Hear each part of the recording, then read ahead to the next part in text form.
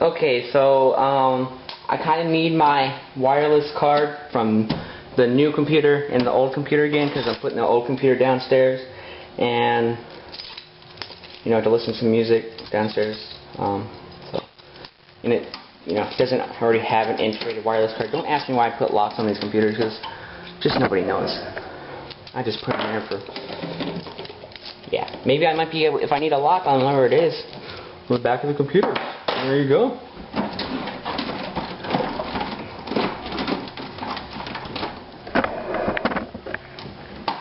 Alright, seriously, don't give me this BS. And the other one needs a screwdriver, which is conveniently located right here. Let me move this out of the way. So that's the inside of the old crappy one. You notice how they use these wires now, or the old ones, and this was for hard drive. Now they have these wires going throughout this computer, all over the place in this computer. But I don't like how it opens. I like how the old one opens, because it's pretty cool.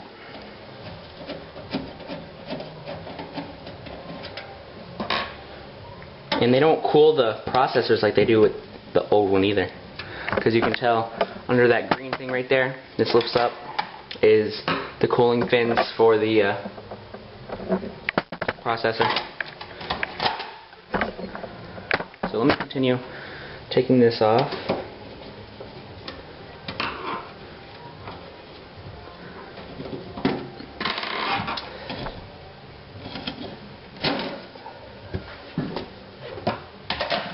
Okay, and before doing any work inside a computer, you need to ground yourself, so just use a screw on the outlet or whatever, because one shock to the circuit board or motherboard, fry your computer. Crap. Alright, so now that you can see in here, I'm taking, I need another screwdriver, really?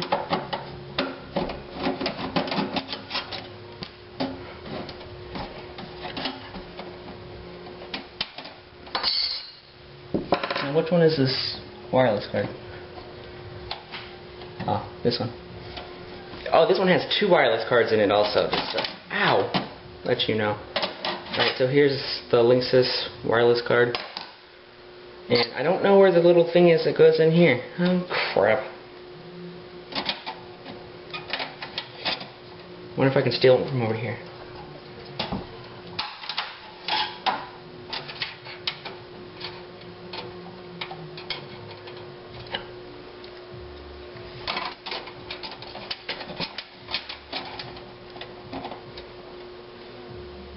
Works out fine.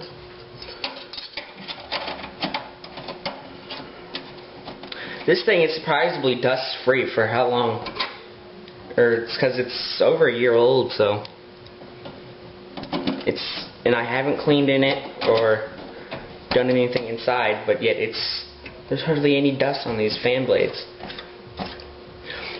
It's remarkable, because this thing used to have so much dust in it. Oh Lord, I had to blow that out with a compressor every so often. Alright, so now that I got it out of here, if anybody wants to see how they use these cables right here, these are in place of the old giant cable strings, majiggers.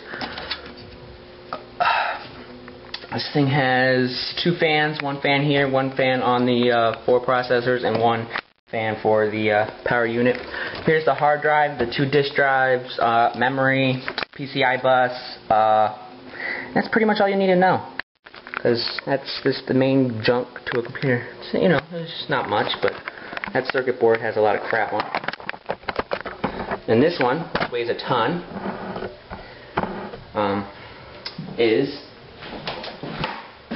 this one actually has a really nice video card, because this one only has regular, the blue one, which is RGB or RV or VGA, and it's integrated into the system. But this card is separate from the rest. But they didn't used to have integrated wireless video cards. They used to be separate like this.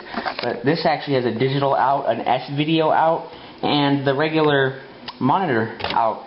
the VGA or RVG, whatever, and it has its own 52 or 54 kilobyte modem, dial-up modem, and it has a whole bunch of USB ports compared to this one, which only has 4 on the back, and this one has one less jack than that one does for sound. But this thing used to be really nice, but there's no way you can speed this thing up because it only has one processor. So where did I put that card? Seriously? Did I just lose? I lost the damn card. It's great. I found it. And yes, the software is already installed on this computer and that computer is going to start bitching at me when I plug it in. It's going to be, where the freak is my damn card? But it already has an integrated card, but it's for wireless, and which we don't have. And then you just close that. Kidding me? Close you. And I'm a piece of shit.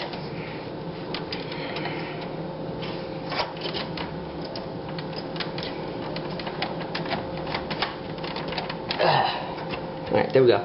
So that's in, and here's the antenna, which goes on the back, so I can get viruses and crap, because this old computer doesn't really have an upgraded, it has McAfee on it, but the subscription's all effed up, and, oh lord, oh crap, that thing weighs a ton.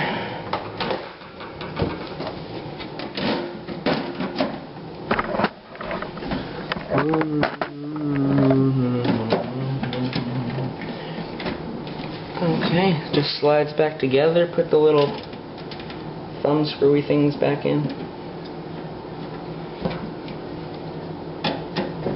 Like so. But before you start working in a computer, you need to ground yourself to something, because if you don't, one shock will you won't have a computer anymore, let's just put it that way. It'll fry your motherboard, and without no motherboard, you don't got a computer. And blah, and as you can, if you can see right here, there's the slot for the other wireless card, which is wireless N, and we have wireless G, which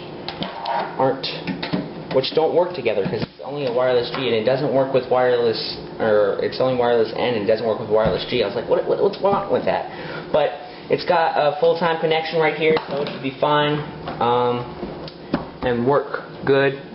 But, and what the, and things, but you got to see inside the computer, and,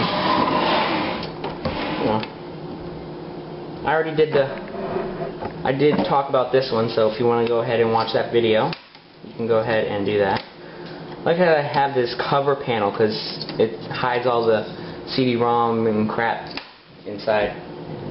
This thing stays cool all the time. This computer's like on 24/7, and it stays cool, so that's good, because computers don't like heat.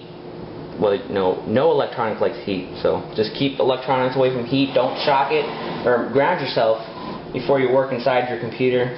And make sure you follow the directions if you're installing something like inside the computer. Don't just go ahead and think you know what you're doing, because you might not. You might mess it up, and you put such a great investment into your computer, so you don't want to mess it up. So, yep. All right. So I was just changing the wireless card out. Not too good of a video, but I'm running out of things to do. So, but anyway, thank you for watching. Please subscribe, and watch the other videos on my channel, and yeah. So, thanks again.